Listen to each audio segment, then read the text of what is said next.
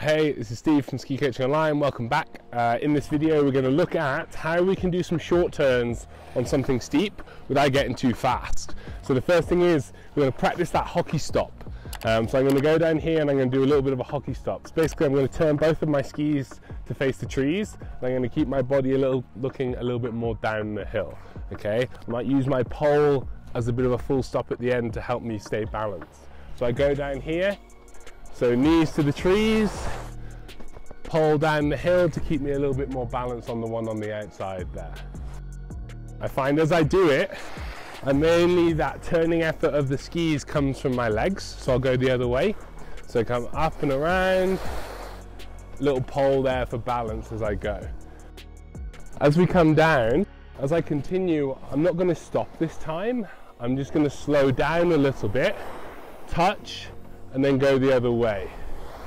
So that way then I can start to link a few turns together.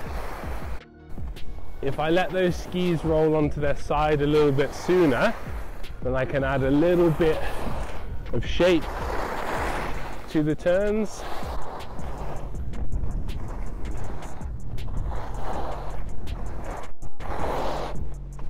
Nice. So with that one then, it's just a case of being able to twist both skis together, knees facing the trees with the body facing a little bit down the hill.